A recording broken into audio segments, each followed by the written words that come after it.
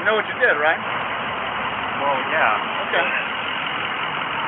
Just want to make sure. In May 2016, 20-year-old Michael Sandford's parents reported that he had gone missing in America. 23 days later, he turned up at a Donald Trump campaign rally in Las Vegas.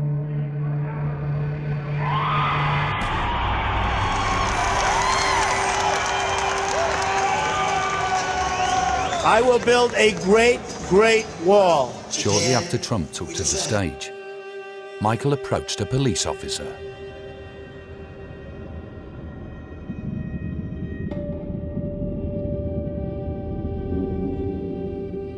Seconds later, he attempted to grab the officer's gun.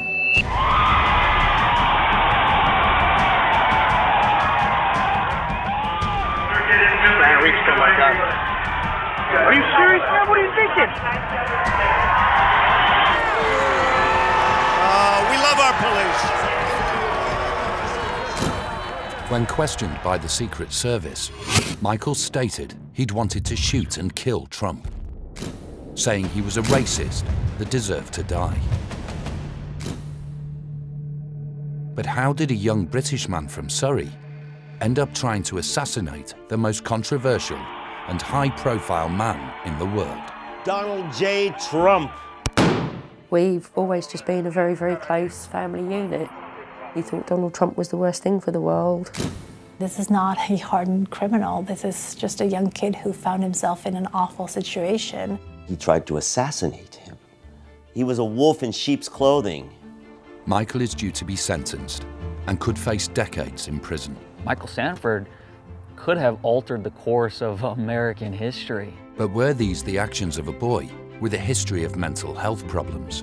He seemed just a totally different personality from the boy I'd known. You know, he's going to spend his 21st birthday in prison. Someone who really shouldn't be there. Or was it a premeditated attack? When Michael was shooting, he was doing this. Who's he working for? Maybe he got radicalized.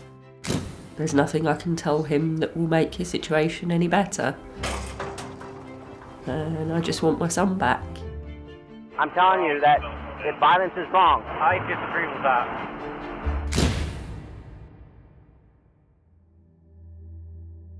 When Michael was 13, he was diagnosed with Asperger's, a condition associated with difficulties in social interaction.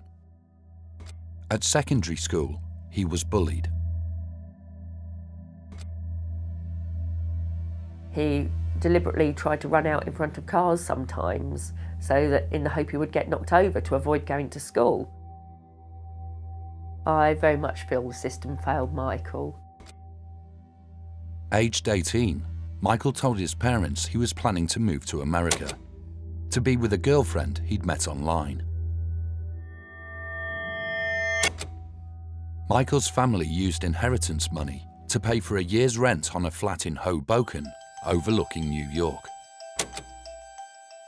He was the most polite person that I'd ever met.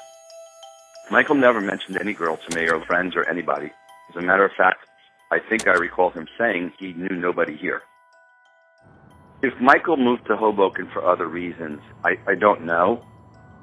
It does make you start to wonder.